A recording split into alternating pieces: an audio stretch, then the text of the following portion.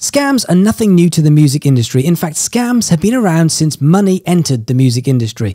People trying to take advantage of aspiring artists. In fact, way back in the 1950s, there was the radio payola scandal, where labels were paying radio stations to play music, which obviously, without the disclosure of the payment, means it's an advert, and therefore was highly illegal. Now, whilst most artists are aware of the usual scams like buying onto playlists, fake playlists or botted playlists, or even buying followers, there are several scams which aren't as obvious. This week, I was contacted by an artist who flagged a particularly well thought out and nasty scam. This artist was contacted by someone who claimed to work for the magazine The Source. Now, The Source is a worldwide magazine that claims to have 150 million hits on their website every single month. Now, The Source has been around for a long time and has built up a reputation of breaking new artists and being a big part of music and the entertainment industry. One quick scan of their socials and you see some big numbers. 1 million followers on Instagram, including the likes of Conor McGregor and Mercuriadis who follow their account. Now, the scammer promised the artist an article about them in the up-and-coming artist section and even sent them a link to the written article with pictures. And not only that, they even sent a video of the article saying that it hadn't been published but was pending. Then, you guessed it, as soon as you pay, they've gone. They block you from Instagram and there is no way to contact them to get your money back. Now, you can see why this is an exciting prospect for an up-and-coming artist. Getting your music and you featured in a large publication is, well, let's face it, an amazing opportunity and very, very expensive. Now, way back in the day, which was probably around about Tuesday afternoon, I used to advertise in many of the, say, upper-end music magazines like Kerrang, NME, Music Week, all of the guitarist magazines, Bass Rack magazine, Rhythm magazine, all of those magazines. I can tell you that if you wanted to advertise in Kerrang, which was a weekly publication back in the mid-2000s, it would probably cost you around about $7,000 a week for a full-page advert. If you wanted to advertise in Guitarist magazine or Total Guitar or Rhythm magazine, you're probably looking at around about $2,000 per month as long as you commit to 13 magazines over a year. Now, that was for specific advertising, but this is more advertorial. Advertorial is more like a piece which is written in a positive light about you, which isn't quite an advert, but it isn't quite editorial, hence the name advertorial. Now, if you're a high-end company looking for advertorial in one of the top-end magazines, you could be looking at $50,000 per month per magazine. That's how much this stuff costs. So you can see this is an exciting opportunity when someone pays an artist attention and says, hey, love your stuff, I'd love to do a feature on you. Now, the reason why this is very believable is because many magazines and blogs and podcasts rely on two factors, which is number one, the big artists, because if they can get interviews with the big artists, that gives credibility, that gives authority.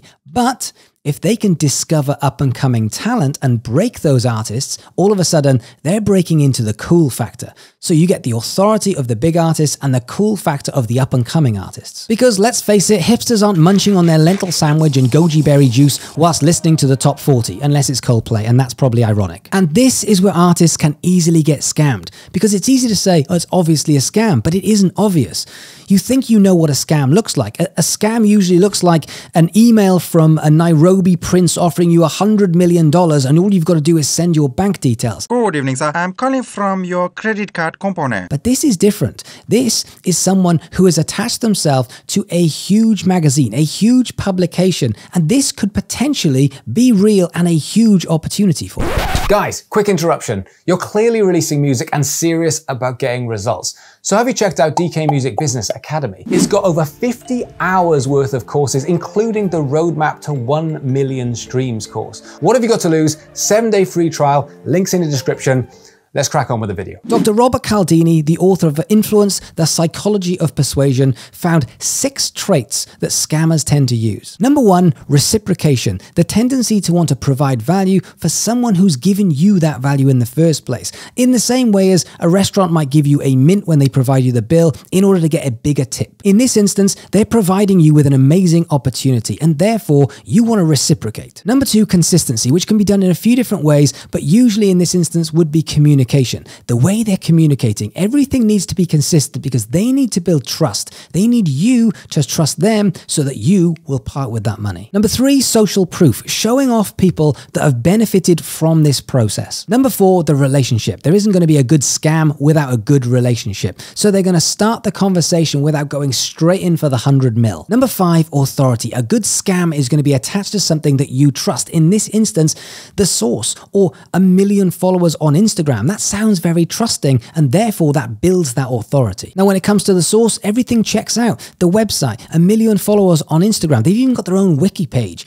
The problem is, this isn't the source. This is somebody else piggybacking off their reputation. And number 6, scarcity. You got to be quick. There's only one slot left and I haven't got that much time, so it needs to be now or otherwise it's never. The issue here is music is aspirational and the music industry is an aspirational industry. Therefore, you want to believe someone who's providing you with that opportunity and you believe in your music.